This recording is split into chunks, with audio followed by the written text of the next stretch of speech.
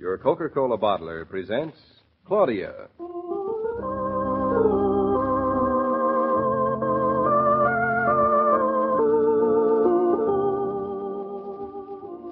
Claudia, based on the play and novels by Rose Franken.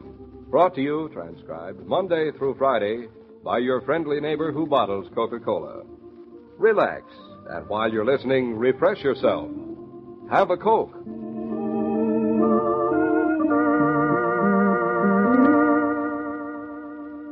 And now, Claudia.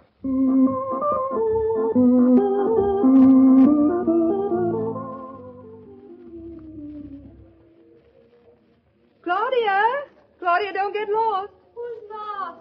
I think I ought to tie a bell on you like a cow or something. So when you wander off like that, I know which way to send the bloodhound. What would a cow and bloodhounds be doing in a department store? I'm sure I don't know. I don't even know what I'm doing in one. You came here with me to have the toaster fixed, remember? Mama, isn't that a lovely scarf? You mean the gray one? With the silver threads in it. It's nice, but I didn't think you wanted a scarf. Well, I don't really. Maybe I ought to get something for the house. Like a scarf or bedroom slippers. That's all you've looked at so far. What do they have to do with a toaster? Oh, they just happen to be around. Mama, look at that. Isn't that just the thing for the house? Isn't what? That thing over there. It's impolite to point, but maybe you'd better anyway. I don't see why it is. Why it is what? Impolite to point. How's anybody supposed to know what you're talking about if you can't point? Some people have been known to describe things. When they're talking about barn doors, they're intelligent enough to say barn doors. You apparently... Well, all you can do is point. Mama, anybody can tell a barn door when they see it, but who can tell what that is? I thought you said it was just a thing for the house. What I can tell of it is. Oh, that thing. What would you call it? Well, it's a combination barometer and thermometer and clock and something else. It says humidity. Then it's probably a dial for telling you how much humidity there is in the air. Well, who wants to know that? Lots of people, I guess. Lots of people who want to know how much humidity there is in the air want to know, but I can't think of anybody else, can you? Afraid I can't. And it's all mounted on a tobacco humidor. What do you think of it? I'm afraid it's so practical that it's completely useless. What do you think? The humidor spoils it. It'd be too much for David. You think David would like that? No, he'd hate it. I think. That's the first thing you've said all morning that makes any sense. Now, come on, Claudia. Toasters get fixed on the second floor. No, I have to get something for the house. Excuse me, miss. Maybe we can't even use it at all for a while, but it's sort of to celebrate it. Like a weather vane, maybe? That's just right. Or an iron duck with our names on it to put out in front. Only Mr. Paradiso's going to make us a sign. He said he would. Who's Mr. Paradiso? Oh, he's in Eastbrook. I didn't ask you where Mr. Paradiso is. Didn't you? With a name like that, I always think everybody's going to ask where he is. He's the general contractor. Then you found one. We saw his name on a sign, and this is the first house he ever worked on. I mean, for himself. And it's the first house you've ever owned. Yep. This combination could be as harmonious a mixture as 10 pounds of dynamite in a kitchen match. You don't know Mr. Paradiso. Let's surprise me, shall we? And wait till he's finished working on the house. Perhaps then it won't be considered necessary for me to meet him. He's the sweetest and the most impolite man you ever met. Everybody in Eastbrook thinks he's a whippersnapper and brash and obstreperous and inexperienced.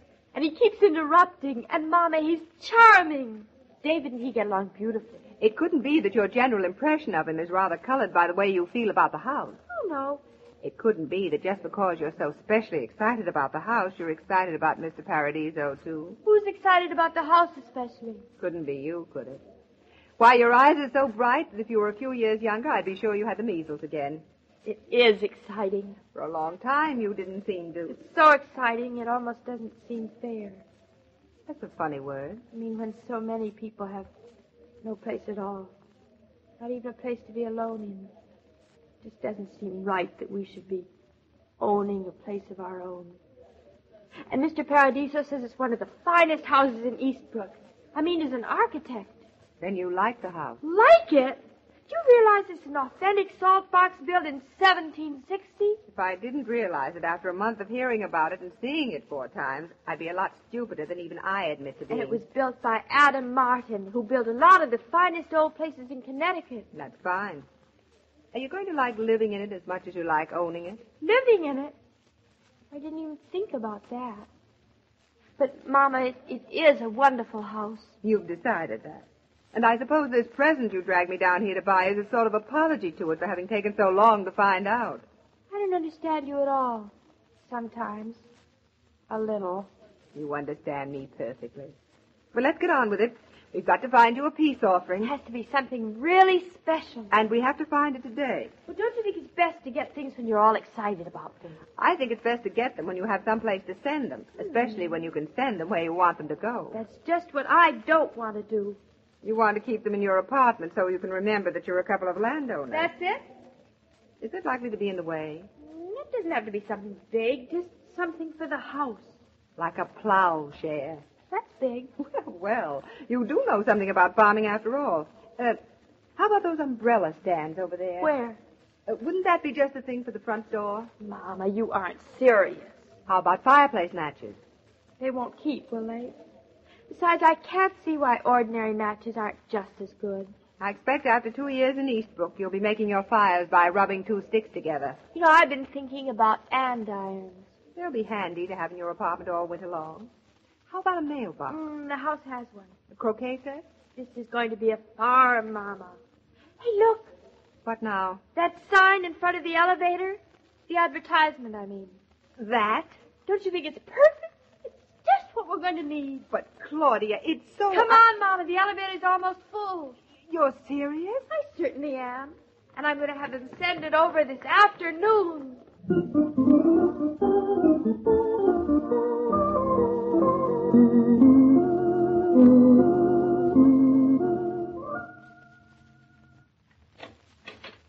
Claudia! Oh, Claudia! Me, I'm home. Great. Jumping bullfrogs, what's that? David, why didn't you make any songs? I didn't hear you come in. I was fixing my hair. Did you notice anything different? Darling, you're home. One moment, please. Oh, you noticed it. Noticed it? I can't notice anything else. Darling, that's sweet. Do you like it? How can I tell if I like it? You haven't unwrapped it. Oh, I forgot about that. I'm so used to it already. I thought you meant my hair. What is that? That? Oh, it's a little something for the house. A little something for the house. Well, it looks like a big house for the something. It really isn't so big. Oh, no. Locomotives are bigger, I suppose. I mean, it's just the wrappings that make it look so big. You mean it's just 6 feet of paper, and when we get it all off, there's a pocket knife inside. Why don't you just take it off and see? Why take it off here? Why didn't you have it sent right to the country? Or Well... what I mean is, what was the big hurry? We don't need anything up there for the next 3 months, anyhow. That's just why I had it sent here. Oh, well, everything's perfectly clear now. You're just going to stand there? Aren't you even going to open it at all? Haven't you any curiosity? Oh, I've got curiosity, all right, but I'm a little bit scared. Whatever it is, it's big enough to eat us. Claudia, it isn't a cow. That is silly. If it were a cow, Bluff would be barking at it. Well, here goes. Why, it's a hammock. It's a very special kind of a hammock. It's the newest kind of a steel hammock you don't even need trees for. I must admit, it's the most streamlined hammock I ever saw. It looks practically jet-propelled. David, it was such a bargain. I'll bet it was. I know my wife. Just as soon as it gets warm, we're going to put it out behind the kitchen under a tree, and you can lie there all afternoon and read the Sunday papers. It's warm enough right now. And I'm going to climb in the hammock and read my evening papers in comfort. You can't do that. This is for the country. A hammock's just what we've always needed in this apartment. It is? I was hoping you'd give me one for Christmas, but you didn't seem to get the hint. Who ever heard of a hammock in an apartment? Oh, who cares who heard of it? Now, let's see. Where are my white flannels? What do you need them for? Well, if a man's going to lie in a hammock, he's got to be dressed for it. And my beach umbrella. We haven't got a beach umbrella. We haven't even got a beach. Well, we'll have to get one. Now, how can I read in the hammock with the sun getting in my eyes? Nobody said you had to read. You can just lie in it and smoke a pipe. We'll have to buy you a corn cob right this minute. Now you're getting the idea, darling. Do you know how to get in it? What do you think it is, an upper berth? Are you waiting to ring for the porter and have him bring you a ladder? I can see you've had very little experience with hammocks. They're easy to climb in, but not so easy to stay in. Sounds like a canoe. Now, I'm going to get in, and don't you rock the boat. Aye, sir.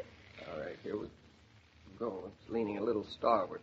Sure you don't mean port, sailor. This isn't the life. How do you feel? How do you like that view of our meadow? Oh, listen to the cattle mooing. Is it time to milk them? Tomorrow, darling, I'm going to get a pail. Well, you can milk them tomorrow. I'm glad we decided to have that bay window changed. Certainly looks nice from out here, doesn't it? And that brook. Listen to it babble. Or do I mean you? Darling, you mustn't insult a man when he's lying in a hammock. He's liable to fall out and make dents in your farm. Don't you want me to rock you, darling? No, you climb aboard, matey. Come on. We can rock it ourselves. Is there room for two in a hammock? Well, there's only one way to find out. And wait till you see what a view of our farm you'll get from up here. Well, I'm going to try. I'll stand on this chair and then I'll just step in. All right, take it easy. Take it easy. It's all right, old boy. You like it up here in the country. Here I come, David. Hey, take it easy now. These things are tricky. Well, you made it seem easy enough. Hey, watch out. Watch out. Not so fast. Oh. This is wonderful. It is sort of especially cozy, isn't it? David, if people always had hammocks, why did anyone ever bother inventing a bed?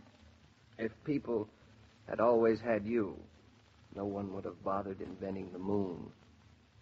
It's unnecessary. It's gilding the lily. That's sweet. David, I love you. I love you, too. Hey, don't tip the canoe. Well, don't try to stand up in it either. I won't. Say, David, how does anybody get out of a hammock? It's impossible. You might as well resign yourself to spend the night right My here. resignation is cheerfully accepted. You can't climb out the top. And if you try to go over the side, you tip it over. So here we are. Oh, how nice. Claudia! Claudia, don't wiggle so. I'm Claudia! not wiggling. Claudia, look out! Oh, David! Are you hurt, darling? Just my pride. Then cheer up. You can eat off the mantle.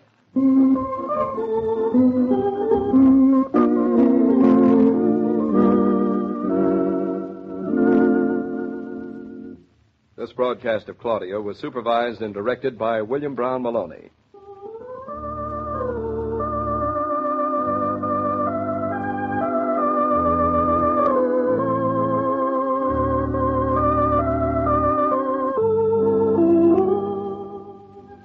Isn't it nice that so many food stores have Coca-Cola coolers these days? Makes marketing practically a pleasure, doesn't it? Now, when you get impatient or weary, just look around for the familiar red cooler. Spend 5 minutes and 5 cents. Enjoy a bottle of ice-cold Coke, and you can finish your marketing refreshed.